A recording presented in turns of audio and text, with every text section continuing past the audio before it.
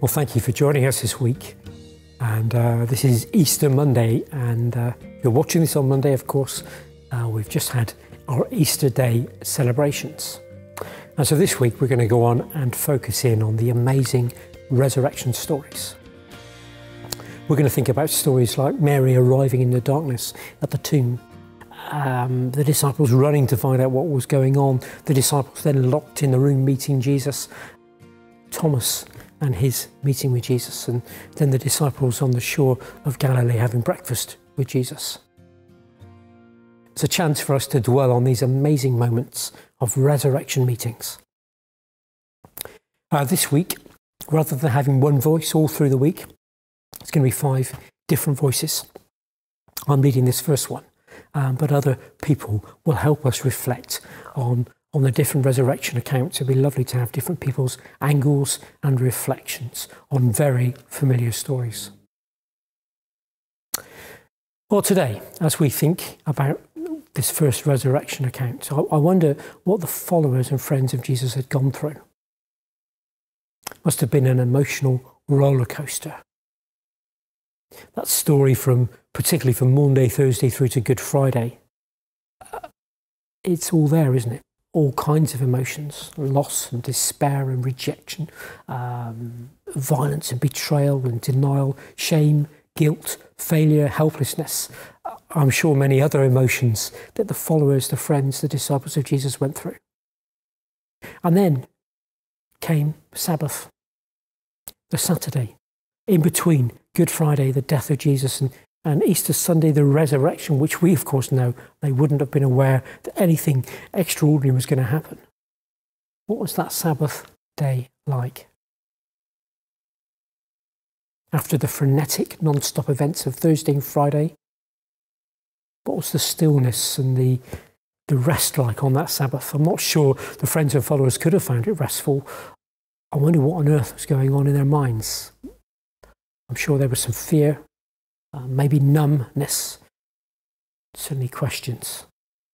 Maybe for some of them, self-pity or guilt, a real loss of hope. But of course, the Sabbath was an enforced day of inactivity. And the women who were anxious to get to the body of Jesus, to do what their customs dictated, to show Jesus the love and the care they longed to do, well, they needed to wait. They couldn't do those things on the Sabbath.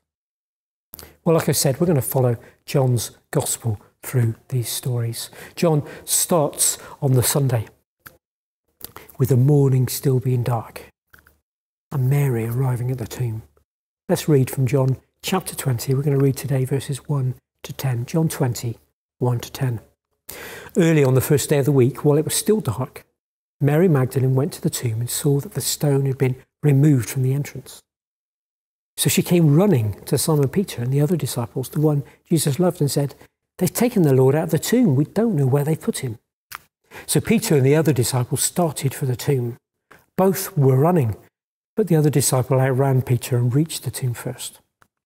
He bent over, looked in at the strips of linen lying there, but did not go in. And then Simon Peter came along behind him and went straight into the tomb. And he saw the strips of linen lying there, as well as the cloth that had been wrapped around Jesus' head.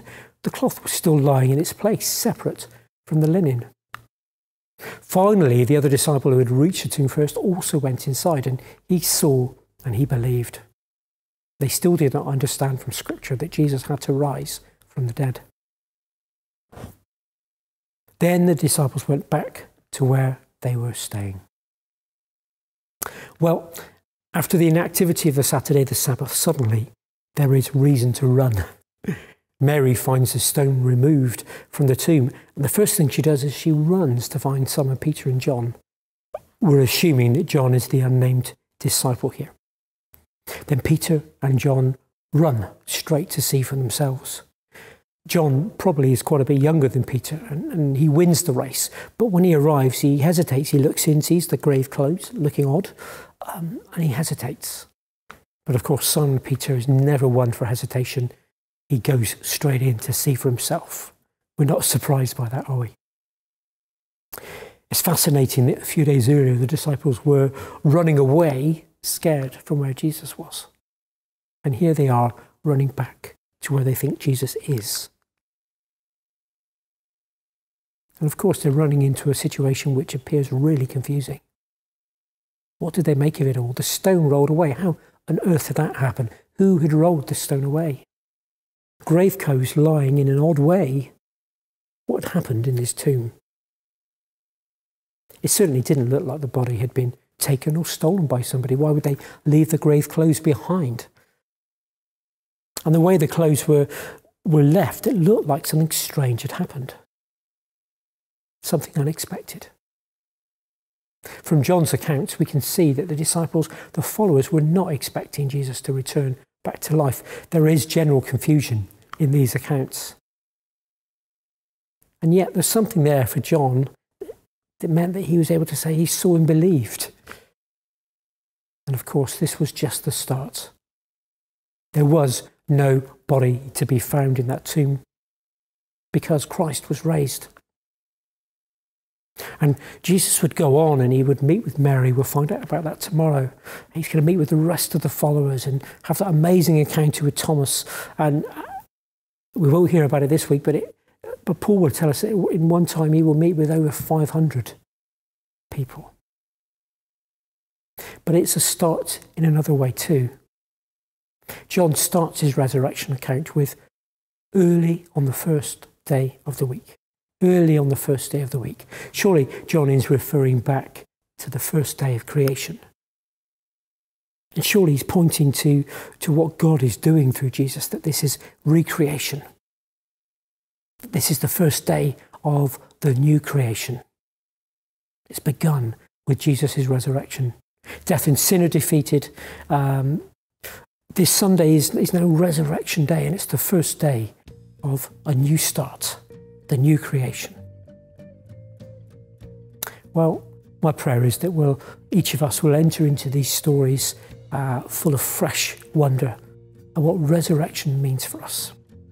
A fresh understanding, a fresh excitement. And that through these stories we'll meet again the resurrected Jesus who has changed our lives and given us a fresh new start. May God bless us this week. Amen.